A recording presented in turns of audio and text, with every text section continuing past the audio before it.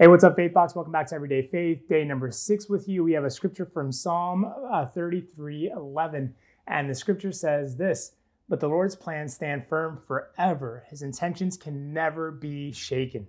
Do you remember as a child when your parents had something fun or exciting planned for you, but then something happened that altered or changed their plans?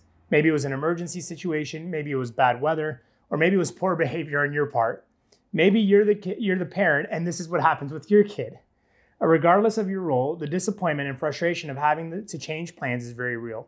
Plans are made because there's a clear purpose and intention, so when those plans are canceled or aborted, it drastically affects the original purpose.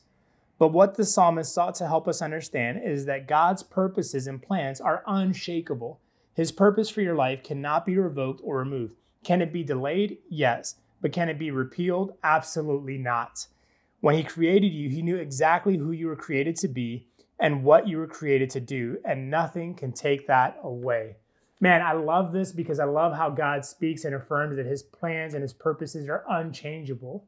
Now, of course, I'll talk to the God part in a second, but our part, obviously, we have a responsibility as well, right? We have to fulfill, we have to seek, we have to pursue God's purpose in order to see those things come to fruition.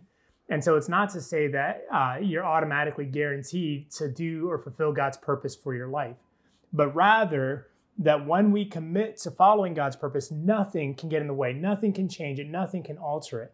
Now, we may, like I said, it may be delayed because of different circumstances, or it may seem like, the enemy is working against us and trying to trip us up. But the fact of the matter is that God's purposes for your life and his plans for you are unchangeable, unshakable. He's not looking to take them back. He's not looking to repeal them. He's not looking to revoke them. And so long as you commit to following God's plan, so long as you commit to pursuing it and discovering it for your life, what you'll find is that you will be, a year from now, 5 years from now, 10 years from now, you will be exactly where God intended for you to be. So I hope this encourages you today. Let's do our part because we know that God is going to do his part, and that cannot be changed. We'll see you guys tomorrow.